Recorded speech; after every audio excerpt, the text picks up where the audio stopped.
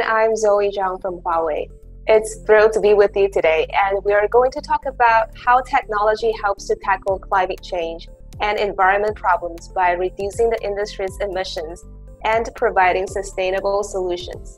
Joining me to discuss this issue is Mauro Accurso.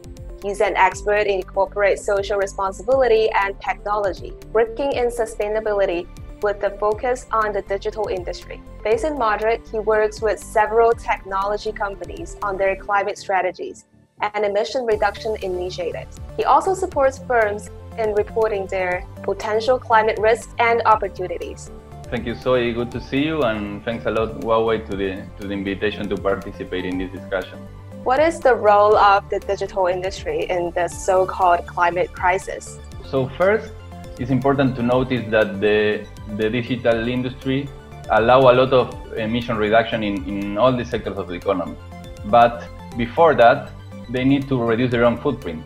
So in general, the ICT sector generates 1.5 of the total greenhouse gas emissions. That is not big compared to other industries, but it's going up. So it's expected to be achieving 14% of the total emissions by 2040. Because internet usage is going up, smartphone penetration is going up, and the telecom networks and the data centers are consuming more and more energy. So to reduce their own emissions, the companies in the ICT sector need to first analyze their own emissions professionally, so they know really where those emissions come from in terms of their operations and the services and products that they produce.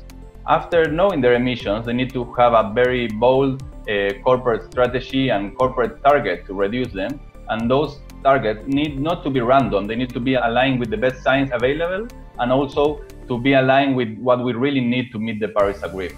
So once they have that, and in order to reduce their emissions, digital industry mostly consume a lot of energy, which is the main source of their emissions.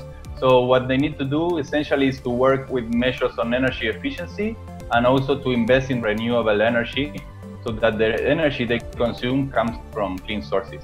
And another final step will be to push the value chain to also reduce emissions. So work with the providers on that, and also, for example, manage better the electronic waste in terms of collection and recycling, among many other things. Besides the footprint of the tech companies, how are their products and services supporting the climate action measures we need? In terms of emission reduction, the ICT have the potential to reduce emissions by 20% until 2030.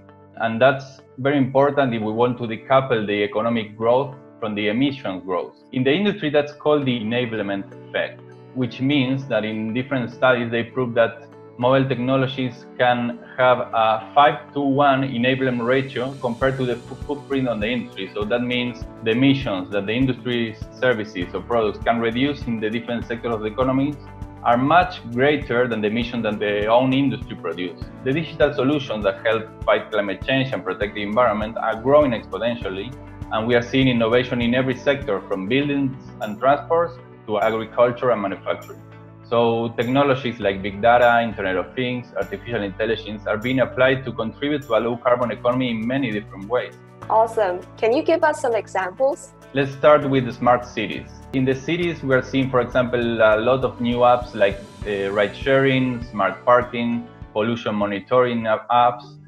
We are seeing also a lot of innovation in fleet management. So, for example, that those can make that trucks have a better efficiency, so that save money and prevent a lot of emissions. And also, the building sector is very important, and technology can really help improve the energy efficiency of the buildings, for example, with the application of smart cooling and heating and lighting solutions. Then in agriculture, there's a lot of initiative to help farmers in their crop management, in their water usage to reduce the amount of water they use, and also in weather prediction, so the farmers can really know what's going to happen in their fields. So in that sense, mobile technology can enable farmers, for example, to better regulate and remotely monitor the irrigation and the soil conditions. That allows more efficient land use, decreases the quantity of fertilizers the farmers use, and in the end, it reduces food loss, which is very important.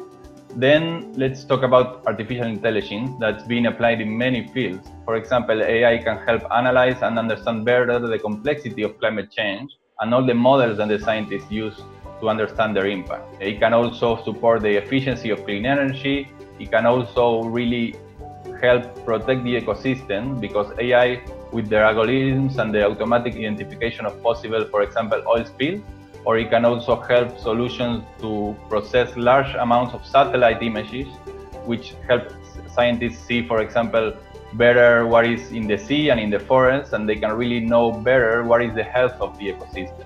How can the EU Green Deal take advantage of all these innovations? For starters, I think it's a really good news that the EU, among their action points, they mentioned that to achieve climate neutrality by 2050, which is the goal of the European Union, it's important to invest in environmentally friendly technologies and to support the industry to innovate. They also include specific initiatives like, for example, ensuring buildings are more energy efficiency, like we discussed before. In general, I think the digital strategy and the climate action strategy, they need to be aligned if we really want to transition to a successful green economy in Europe, but also in the whole world. The private sector needs to be think of as an ally from the government, so they work together, since the industry is already, as we discussed, innovating to reduce their emissions and also helping with their services and products to reduce emissions in the whole economy. So to sum up, I think technology is key for a sustainable future that can provide jobs, and the digital and the green transition should work for all, should put people first, and open new opportunities for businesses. Thank you so much, Mauro. Thank you for today, and hopefully see you next time. Sure, thank you very much.